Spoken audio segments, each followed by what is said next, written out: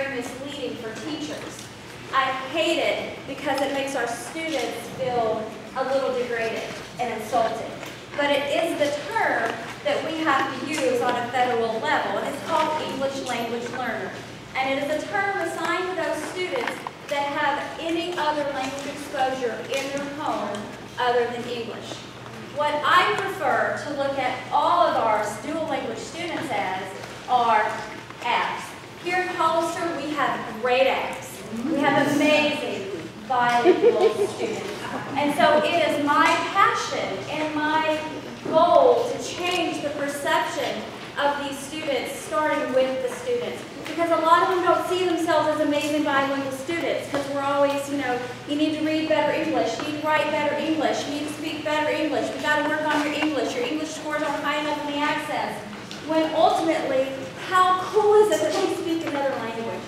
So my goal is to embrace that. I have a lot of students, and most of them are what's in your middle school and your high schools, that have officially exited out of the ELL program, but they still need some advocating, and they still need support, and I still need to work with their families. So by putting the entire district under this umbrella of amazing bilingual students, we can show the world, hey, we got great apps. Come look at them. So start looking at your students as amazing bilingual students, and that way I just get to encompass more of them and really showcase what they are capable of. Just so you know, I do have a program model. I'm not going to put that up right now because I know that needs a lot of time. But there's a lot of times that, I even wonder what it is I do. And so I worked really hard last year to make kind of a model that has 5 main pillars. And there are 5 main core things that you need to look at to have a good ELL program district-wide. And every day I look at those and I think, okay, what are we doing okay at? What can we do better? And what do we not have in place now? And so every day I go to my desk and I look at those 5 pillars and I wonder where we need to operate under the most on that day and what are my big rocks under these titles that day. This will be in a folder that I'll tell you about later if you ever want to look at our district-wide program model. It's under the whole umbrella of apps, so I welcome you to look at that. So today, I said, Mrs. Leach and I went through this program model at the end of last year, and we highlighted, we think we do these things well. I think we could use some improvement here, and then a couple of things we just don't have in place yet. So today, I want to talk to you about 2 things that I feel like we could use some improvement in, and so I'm going to share that with you today. One of my 5 pillars is I needed to choose an appropriate program model and ensure that it is well understood by all staff members. So that's what I'm here to help you with today, is just make sure you know what program model is in place for your buildings. So building level intervention, K through 1st, just so you know, at the ECC, I do have instructional support this year, thank goodness, and she's wonderful. Ginger Wright goes to the ECC every morning. She started our first full week of school. We've never been able to have intervention that soon during the year, and she pulls those kids 30 minutes Monday through Thursday. So I cannot wait to see how that's going to affect our program as those kids come through. 2nd through 5th grade, I have designated ELL teachers that we cluster the students in. I work directly with those teachers. And some of those classrooms, I do pull some students to work with. Some of those, but mostly it's teacher support and weekly collaboration with those teachers. At the middle and high school level, it's a lot of check-ins. I was at the high school on Tuesday. I got to see almost all the kids, having a hard time finding a place. The library was closed, so I went to another room that didn't have a phone, but I found as many kids as I could. So my goal is on Tuesdays and Thursdays, use those days to come to the building, just do some checking with those kids, see if there's any scheduling problems, what can I help them with, that sort of thing.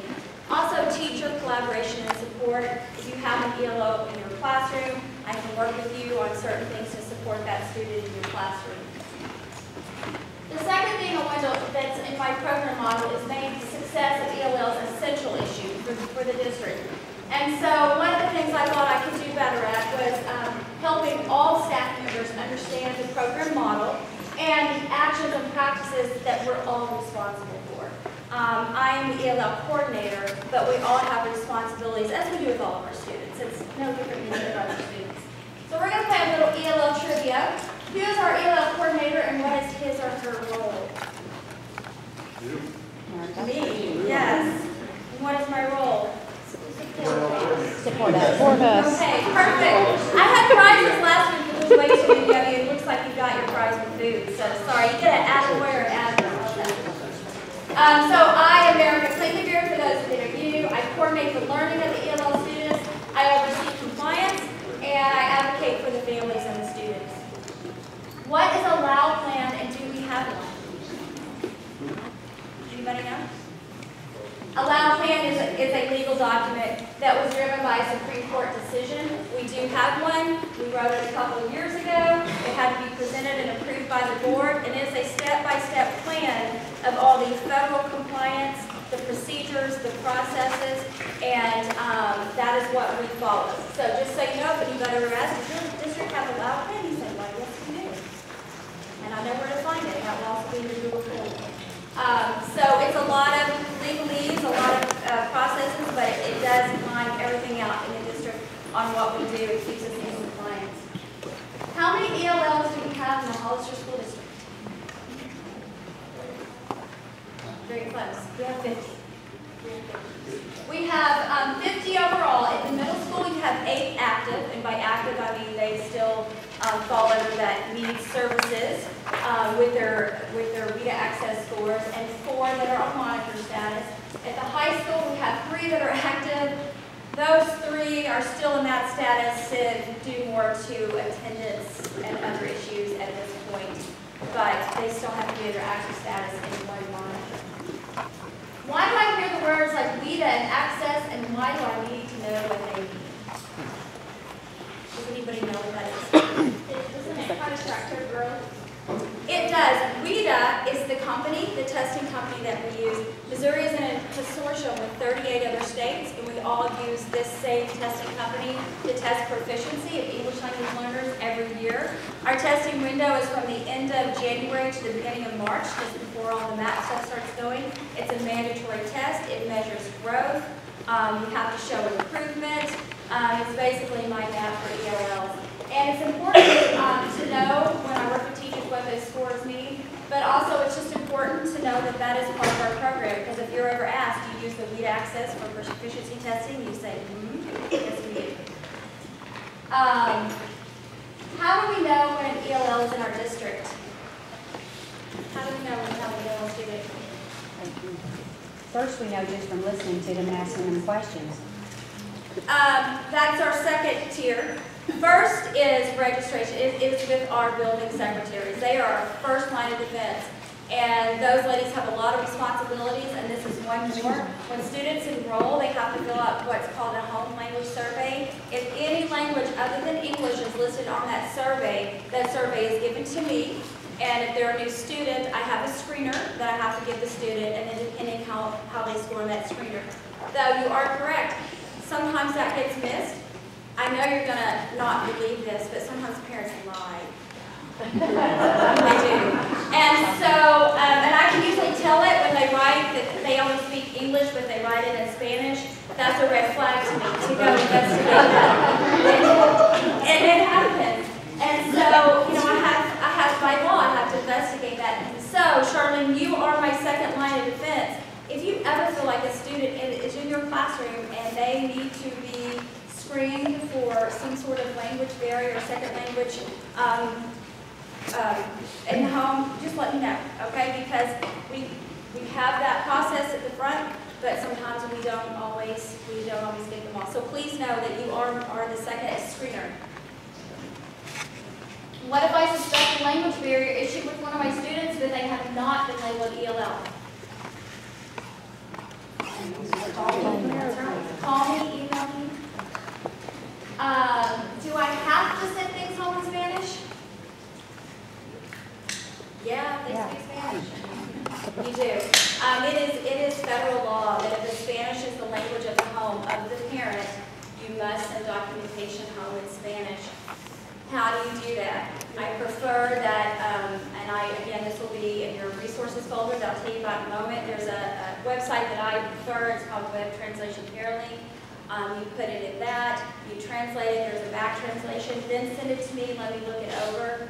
But I will let you know if you have parents that are Spanish only.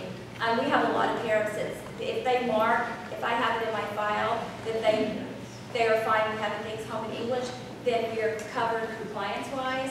But there are other parents that, I mean, we have to send things in Spanish. So I promise to let you know which of those parents are in the district. There's a few of them. And there's a few of them that I did have one teacher send me a very nice welcoming letter. And we have some parents that they are Spanish speaking, but they are not literate in their language. So it doesn't matter what you write.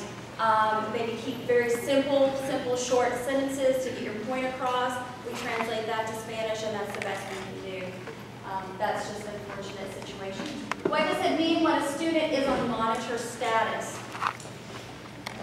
The Access for ELLs has an exit score of a perfect 6 in all domains: reading, writing, speaking, and listening. Some students we can put on exit status if they make a 5.0 or higher, as long as their coursework also says that they're doing fine. We can go ahead and say, you know, this student can be on monitor status, they're going to be fine, and we can go ahead and start the exiting process. We can do that once they hit 4th grade, if they have 2 years of consistent math scores of basic or above in English language arts, and they have an access score of 4.5 or higher. When a student is on monitor status, I will be emailing you a better Google form, hopefully, than I did last year. I'm working on it, just for you to check off some things if they're doing okay in class. And it's very important that you respond to those. I promise I'll make it as painless as possible, but those do have to be filled out quarterly in order for us to keep in compliance with that student and follow the monitoring process. Where can I find some resources? High school has that band where there's the resources, and Dr. Graham has maybe a folder that says ELL resources. So for you high school teachers, by the end of next week, I will have that full of resources such as websites, scores, the students, the parents that need Spanish only sent home. Anything I think of that may or may not be pertinent to you, you can always go through there and look for resources. Middle school, I'll just have to make a folder and just share it with all of you. I don't know, because you don't have a site, do you, Dr. Page, like high school does? I don't think you do. So we have a new website. We have a new website, yeah. Okay, thank you. I'll find out where that is and put a folder there, and I'll drop anything that I think might be interested in. And then if there's a particular teacher, like I may say, hey Angela, I put something in there you might really find helpful today. And that's what who is responsible for the education of an ELL? Okay, why is this also important? One is because of ESSA, the Every Student Succeeds Act, which is going to replace No Child Left Behind. Achievement of ELLs is all going to be under Title I. Right now it's under Title III, and you only get Title III funds, and you only have to be accountable for Title III if you have a certain amount of students. We don't have enough students, so we don't get anything for ELLs. So we have to be compliant, but there's really nothing we have to officially show for it yet. Starting with Every Student Succeeds Act, ELLs is all going to be under Title I, and there will be a lot more accountability, which I think is going to be a good thing. I'm not afraid of it. It'll just give it more importance, more guidelines for accountability. So it's just something you're going to hear a lot about, and something that we're all going to have to be a part of. And the kids, and I couldn't get it to work, I'm sorry, but I had a cute little boy dancing. And just remember, the heart and soul of these kids is their culture. And, you know, many of them were born here, and many of them are completely immersed in our culture, but they still go home to their culture. So embrace it, love it, look at them as amazing bilingual students. I'm here if you need me. Anybody have any questions? Oh, thank you very much.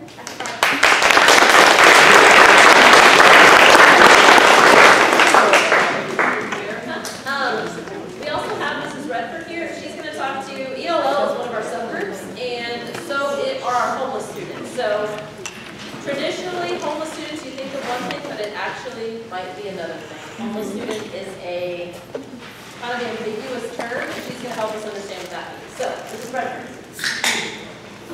There was a law passed way back in 1985 called McKinney-Vento, which regulates homeless students. And you may not have heard a lot about it in school homelessness, we talk a lot about it as well about the last 8 to 10 years because homelessness has become such a problem in this country. A homeless student doesn't mean that that student is living out in the woods somewhere, although that certainly is a possibility. Homeless means that you are not living in a fixed, regular, and adequate housing situation. It basically means if you are living under a roof, even if you're with your parents, but it's not your parents' roof, you're considered homeless. It means if you're a motel, you're considered homeless. It means if your mom, you have a single mom, and mom's living with her parents or her sister, you're considered homeless. The reason for that, and there are exceptions to it, the exception is if that parent is paying part of the mortgage of that house, and there's a sense of ownership to it. But a temporary situation declares that that child is homeless. That child is more likely to have lower test scores, is more likely to drop out of school, and is more likely to have behavior problems in school, which is why they are considered at risk. You may be really surprised that 2 years ago we were at 234 homeless students in our district, which was somewhere around 12% of our student population. And it's only because there are very few long-term stay motels in our community that we don't have more of them. Last I heard, Branson had something like 250 kids just living in motels alone. So that percentage has got to be very, very high with them. But the important thing to remember is these kids need help. The law says that we need to provide them with all of the things that will make the playing field even for them like it is with other kids. In other words, we need to provide them with whatever they need in order to do extracurricular activities like other kids get to do. If they want to go out for the football team or the track team or basketball team or cheerleading and do not have money to buy uniforms or shoes or whatever, we are obligated to provide that for them because that evens the playing field and they would be discriminated against by being denied those extracurricular activities because they simply didn't have the money to participate.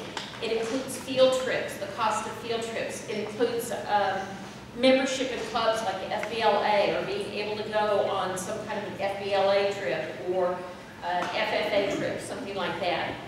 The whole idea with these kids, though, is to be aware of the circumstances.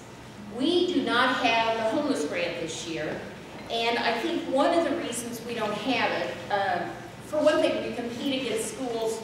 I know this is like a moment that just took my breath away when I was reading grants to find out that the St. Louis school system has 25,000 students, of which 5,000 are homeless.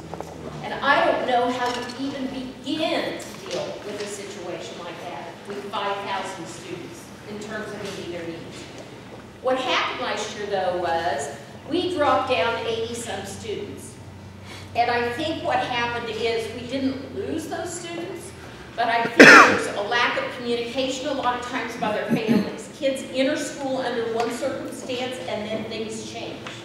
And I think it's particularly true with older kids because it's strange to me that our free and reduced lunch figures at the middle school and high school are lower considerably than they are at the ECC and the elementary.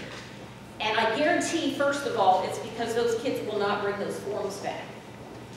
And because it does not make sense that parents of older kids have more economic means than parents of younger kids. Having raised 2 daughters, I know they get more expensive as they get older. Anyway, so it's really, really important as teachers to listen when you overhear things such as a kid getting kicked out of their house. Not every kid's going to tell you about that.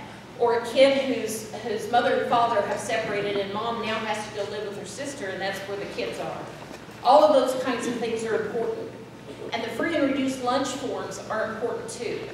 I have to tell you one of the reasons we are so successful with grants, and please don't take this wrong, but it's because our statistics make it possible for me to make us look very pathetic. Because we are very needy. So it's very important that we make sure we've got accurate statistics and we're not losing students who would count in those that would help us get some of that money. So if you have any influence at all in terms of, and I know there's some incentives going on in regards to getting those free and reduced lunch forms back.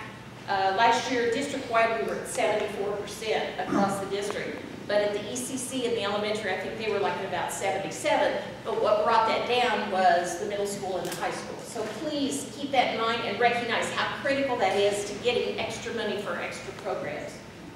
McKinney-Vento, the way it operates, it also says that we need to help provide them with tutoring programs, etc., which we are a much more aggressive school district than a lot of schools in regards to our tutoring programs, which is great.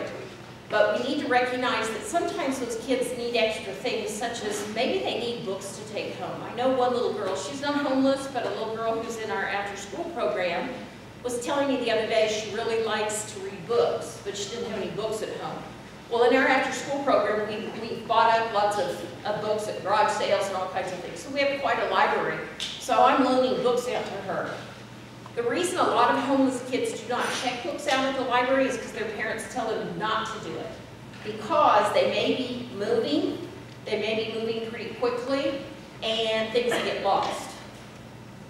Recognize that there's a whole different mentality with people who are poor. And I'll talk about that in just a minute. I want you to also know that we do a fantastic job as a district because of some people who work their tails off in each building, especially for new teachers, to make sure you know this. There is for lack of a better term, a homeless closet at every building that has clothing, school supplies, those kinds of things in it. And anytime you have a kid who has clothing that no longer fits, that has shoes that are put together with duct tape, those kinds of things, make sure here that you get a hold of Debbie Berkey or get a hold of Sandy Brown at the middle school. Teresa Gross is our homeless liaison, our homeless coordinator. I think of her as a procurer because whenever a child out there, homeless or not, who needs something, she's the one who's going to the store, who finds out what size that child needs if we don't have that on hand. We are very blessed with some of the groups that we coordinate with, such as Gift of Hope. We just got a notice that for the month of, we've got a coupon, and they do this every year, that's worth $1,500 to go to MC Sports and get tennis shoes for kids. So she goes and gets a wide variety of tennis shoes, and they work with us so that they get the tennis shoes that are on sale. So they bring back a trunk load and usually a back seat load of tennis shoes. They're not buying $100 tennis shoes, but they're buying brand new tennis shoes. But let me put in a caveat here in regards to, and I think it happens more often with the younger kids than the older kids. One of the things we see happen is a kid who obviously needs shoes is brought in and gets a new pair of shoes. And 3 days later, that child doesn't have those shoes. You ask the child where the shoes went, and you found out mom gave them to their cousin or whatever, and they need another pair of shoes. So that's really important to watch, make sure that's not happening. Another thing that we really have to be careful of, and it's a sad thing to say, is making sure there's not lots of things that are going out that it makes you suspicious, because actually Scott Wiener and Greg Filiatro can tell you it was the kids who taught them this over at the Star School at the donation station. If you let too much new stuff go out to one family, it's going to be sold at a garage sale on Saturday. It's a whole different mentality that's very difficult for all of us to understand. But we've got hygiene items that are available, which are especially important as kids get older, that are available. If you've got a kid who needs hygiene items, they're there. They also have the donation station. If you haven't been over there, you should go over there. The Star School kids run that as a retail business. There is no cost to families in the district. They come in, they register, they tell how many members there are in the family, and then they're given a certain amount per person of, call it play money or paper money, on the books per person that they can spend each month at the donation station. The kids have labeled every item in there a realistic price for, and most of it is 100% new material, otherwise it's real good quality material. Winter coats, gloves, hats, all of those kinds of things, shoes, school supplies, hygiene items, and they can come in, and those kids are so smart at the Star School, they said you cannot give them the opportunity to spend 100% of their money, for example, on hygiene items, because they'll just clear out the shelf. So what happens is, I think everything's divided into about 5 categories. There's like school supplies and shoes, clothing, household items, and hygiene items. So they're allowed a certain percentage of what's available to their family to be able to purchase each month so that they cannot take advantage of the situation. If you have not been at the elementary, I wish you sometime would drop over and have Teresa show you her. It's not really a closet, it's the size of a regular, a little bit smaller than a regular classroom, but I guarantee you it looks better than about 50% of the retail stores you'll go into in the community. Everything is so neat and lined up. You can find everything quickly. She's got the sock size, the underwear size, the shoe size, everything is just perfect. So it's like going into a regular store to get things. It's very important if you have a kid who, let's say, maybe just get something, this is more likely at the small kid's size. But for example, if we have a child we know does not need new clothes, but they get muddy on the playground, they fall down and get muddy or whatever, and need dry, clean clothing, what we do is give that child dry, clean clothing, but tell them they have to bring that clothing back the next day. We have to be very careful with the money we've got, because the money right now that's running that closet and is providing the needs for those kids comes out of Care for Kids money from Silver Dollar City, which is a real blessing for us. The nice thing about Care for Kids money is it's much more flexible than if we've got the homeless grant, because it means there's lots of kids out there who need help who aren't homeless, but whose families are in trouble. That money can be used, for example, if someone needs to go get food. I remember a couple of years ago, Sean Woods, when he was principal over here, called me, and it was late on a Friday afternoon. A mom had been here who lived in Kirbyville and had 2 children going here. The family was out of food, and she did not know where she was going to get food for the weekend. They had used up all of their ability to get food from CAN. She was very concerned. She had a daughter at home who was pregnant, who's one of our former students. And Sean called me, and the end result was I went and bought a week's worth of staples for that family and things that I knew would get them through till they could be a CAN again. And that's what that money is there for, to be able to help families. It's also been used to do things such as, there's been, I know Pam Davis told me about a family, 2 little boys living in a local motel. The family had saved enough money that they could either pay first month's rent, because it's not cheap to move into an apartment, or they could pay the deposit for utilities, but they didn't have enough money for both. The district paid whichever one or the other for them. That family was able to then move into an apartment in a much more stable situation and a much more positive situation. And the result was, I heard like a year later they were still living in that apartment and things were going well for them. But sometimes people just need a hand up to get that extra That's what that money is for. So that's why it's very important that we be careful with how the money is spent. People asked me last week at ECC in elementary, can we donate to that? Yes, because of the people I'm talking to. If you have good used clothing that is clean, that you want to bring in, like winter coats, for example, gloves, or I've got 2 daughters who no longer live at home and cleaning out closets. There's all kinds of clothes that are still perfectly good that I've taken over to the donation station, for example. But we do not put the word out to the community, because what will happen is Teresa will end up running a thrift store, and she has had people bring things who are good-hearted, but that have mold in them, that have spiders and things, that have been in somebody's garage for maybe 2 or 3 years in a bag, and the bag has rips in it. So that's why we're very careful about putting the appeal out. If you've got good things to bring, we trust this community, but reaching out to the whole community, it would be too overwhelming. Now, let me say something about poverty, and those are the handouts that I asked you to pick up. The very first one that I asked you to pick up, this is just to get you thinking about the mindset of some of our kids that they live in.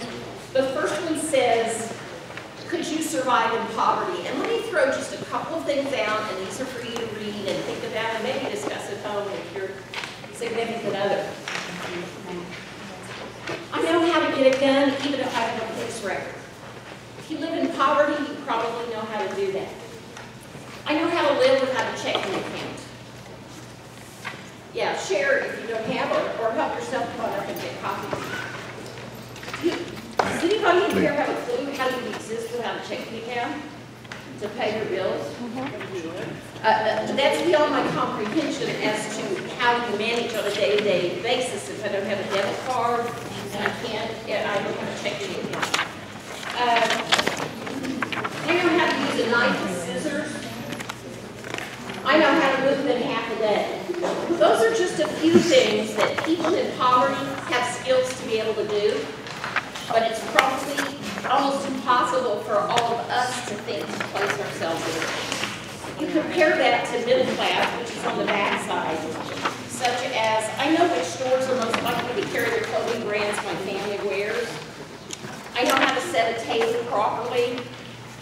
I know how to get the best interest rates on my new car loan. Those are skills that people in poverty do not have. I was going to run off the sheet about, I know how could I survive in upper class as a wealthy class. And frankly, I'm not sure anybody in here would be able to answer two of those questions because it blew my mind, the whole concept of some of the things. The comprehension of living, and we're not just talking $1 million, we're talking millions of dollars. But it's a whole different education that kids come into and a mindset when they come to us at school. It's very hard for us to understand why kids don't do homework. If you live in a home that's high poverty, you live with people who for the most part do not have long-term plans. Long-term plans for a family in poverty on Monday is thinking to the next weekend. It is not planning an idea in their kids' heads about what they're going to do when they graduate from high school. If you will look at the next 2 pages, and again, I'm not going to read it to you, and the reason I didn't stay with these is use them like as a spreadsheet, put them next to each other. It talks about the hidden rules among classes on the various things and how you look at things. For example, if you look at food, the key question in poverty is, did you have enough? And the quantity was important. How much there is. That's why they buy things like pasta and things that are full of carbohydrates, because you can cook a big bag of pasta that you can get for $1.50 and you can feed 6 to 8 people on it, and it's going to fill them up. Is it going to be healthy? Not necessarily, but that's not what they're thinking about. If you look at something like money, money is something to be used or spent. It is not something to be saved or to think ahead of time. I'm getting paid on Wednesday, but my utility bill is due a week from Wednesday. So I need to make sure I save enough money to keep the lights and the water on. I got money on Wednesday, on Thursday and Friday, I'm spending that money. And that's why they're very, very geared toward immediate gratification kinds of things. And another one I think that's hardest to comprehend is time. With people who live in poverty, present is the most important, and decisions are made for the moment based on feelings of survival. That is why, again, the frustration of when you're dealing with a parent and they don't show up for parent-teacher conference. Well, they may have had every intention a week or 10 days ago when they said they'd be there, but something else came up. You know, my girlfriend said, hey, do you want to go do this? And that was more important because that's something I get a social benefit out of. Not thinking in terms of, oh, I made this obligation 10 days ago to be there for my child. And I'll talk about that in just a minute, how that affects children. And then the last one that I've got for you is just something to maybe get you thinking about parent-teacher conferences that are coming up next month. On the left-hand side, these are some of the behaviors that are related to poverty, such as laughing when disciplined. You may have found that with your kids, that when you go to discipline them, they may laugh. It's a way for, if you're in poverty, it's a way to save face, particularly in a matriarchal poverty situation, as well as a middle-class world where there are a few choices and little real power, is to be able to laugh at it. And what it is on the right is just a list of interventions as a person responding to that as opposed to getting angry or being frustrated or going, what is wrong with this person? So that's what I want you to understand. The school has certain obligations from a legal standpoint that we must serve these students. For many of these students, we are the only hope that they have. I attended several years ago the National Homeless Conference, and this group, it was in Atlanta, this organization awards 24 scholarships every year of $2,000 each for college scholarships for kids across the whole United States who have applied, who have been homeless or are currently homeless, to be able to go on to college or to go to professional school. What this organization does is they bring all 24 of those kids back, or they bring them all together, and these kids get to meet each other from all over. So there's kids they can relate to because they have the same backgrounds, and they're looking forward to the same futures. Every one of those kids, and they were all given the option to do or not do this, for about 3 hours on one evening of that conference, stood up and talked to about, I think there were 4,000 people there, told them how they happened to be headed to college or professional school. And I'm telling you, there wasn't a dry eye in the house after about the second kid, so you can imagine by the time we got to number 24. But every one of those children said it was a teacher or coach who gave me the hope that I learned that the only way, basically, out of the hell that I've been brought up in or that I live in now is education. That is the only way out. Not a single one of them said it was a grandma, grandpa, uncle, mother, father. Every single one said it was a teacher or a coach. And I always want to tell any group of educators I talk to the same thing. You may not know you're changing a life. You may not know you're saving a life. You may never hear about it from that kid. On the other hand, 10 years from now, you may hear back from that kid. But the point is that you're the one who puts the value in your mind that draws a future for them. In line with that, I want to tell you that we've started a new after-school program. We just got, and I want to tie that into poverty. We just got a new 5-year grant for the next 5 years for after school. It's $1,640,522.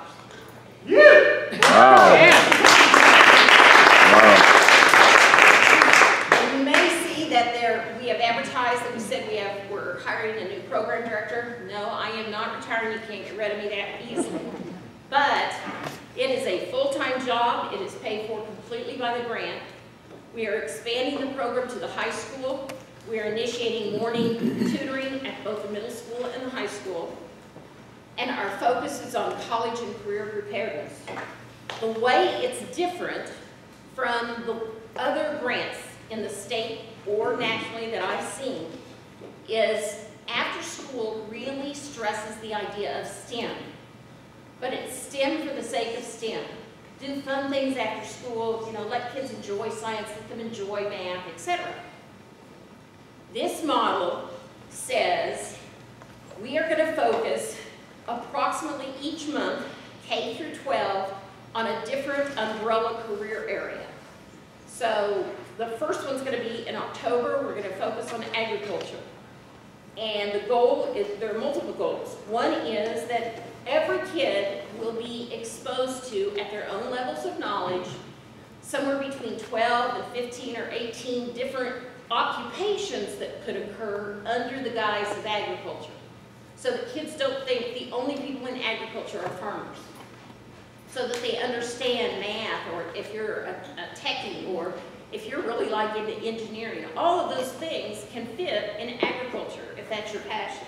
And you don't necessarily ever work with dirt or animals. And then all of the STEM activities that month will be designed specifically and applied to agriculture. The example I like to give is, let's just say this is a starting point for a math problem. We say this farmer is raising a baby calf and this farmer is raising a baby pig. Each one eats so many pounds of this food and the other one eats so many pounds of this food, and this is the cost per pound. And when they turn about 6 months, they're going to increase the poundage that they're eating each day. Which one is more expensive to raise? And then if we want to get more complicated, we look at what the figures say in terms of how much each of those weigh at the end of the year, approximately what they would weigh, and we say, how much was it per pound to raise that animal? And in technology, we maybe have them looking at what's the market right now? How much is beef going for? How much is pork going for? What happens between the farmer and the grocery store in regards to how many other people are involved in getting that from the farm to the grocery store? But all the hands-on science would be geared toward agriculture, all of the math, all of the engineering. In the month of November, construction is the focus. Construction will occur and will involve everything from architects to carpenters to highway engineers. And so just to give you one small sample of that, we'll be having kids get on the internet and find out how many cars can you get through a regular intersection with lights, with a stoplight and coming from 4 directions, versus a roundabout versus a diverging diamond. And they talk about that. Then we bring in a highway engineer who explains how do they go about designing those things, and why do they design them, and how did they come about. Or maybe we have the kids do some research technology-wise to find out what was the history of all of those. And then we get on a bus and do a short field trip where we take the kids around to the diverging diamond, a couple of roundabouts, and several intersections. And we hope that after they've talked about this and studied it, that they see all of those in a different way, with a wider perspective of how they all work, instead of just someplace they're paying no attention to. The reason for this is kids who live in poverty at 74% free and reduced, and by the way, of that, I think about 64% are free and about 10% are reduced. So the majority of our kids are on free. Those kids do not have what's called future plans, future stories. In other words, a second grader is not saying, I want to be a fireman when I grow up, and I want to do this, and I want to do that. What we're going to do is have a focus K through 5 that's all about discovering your future story. That we hope kids change their minds 3 or 4 times by the end of the year of all the things they want to do, because they're seeing new things they didn't know they could do. And then from 6 through 12, it's all about creating your future story. So that we're taking all of the academics that you guys teach, applying it to college and career readiness so it has relevance to them, so that they understand, oh, I could go into medicine and never see a patient. I could be on a computer the whole time and be in medicine and do research in a lab. I don't have to deal with blood or puke or anything else. There's all kinds of opportunities for me in medicine, which most kids don't know about. So that's the direction we're going. It's all tied back to not just our homeless population, but our poverty population. As we're putting this all together, my goal is to be contacting you guys and saying, okay, math teachers, and you'll be paid for it, I need some problems in the area of construction. Here are the different areas we're going to look at. I don't know what math a freshman's supposed to be able to do, a sophomore, junior, and senior. Can you give me some math questions, some problems that apply to this that kids can experiment with? And you guys write them and get them to us. So that's where we're going with this. Lots of people have been asking me questions. I just wanted to clarify what that was all about. Do you have any questions? Are you asleep? No want to take it. Okay, thank you very much.